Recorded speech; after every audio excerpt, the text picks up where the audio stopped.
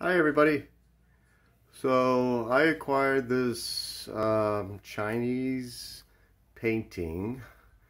Um, Not sure of the year of this painting. I know it's fairly old, but the most important thing is it looks just like a Wang Weibao type painting.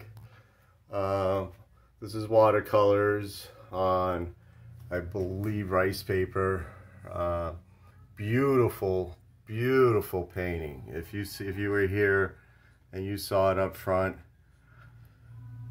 you would be like, "Wow, that's beautiful painting." So the colors are incredible. So I looked up Wang Weibao and found that his paintings are very desirable. There is no sign mark, and I did read up. He did not sign all his stuff. Sometimes his paintings were going to certain people, and he didn't sign them, or he just didn't sign them at all. So this one isn't signed. If you were to look at any of the Wang Weibao paintings, they are so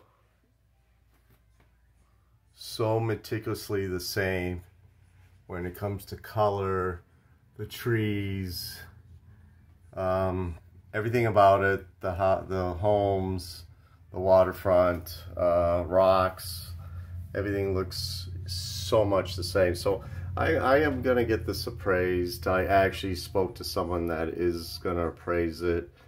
You know, this is definitely a nice find. I'm hoping it is a Wang Weibao. That means it is extremely valuable. Chinese art is starting to be really taken off like Japanese art did like 20 years ago. So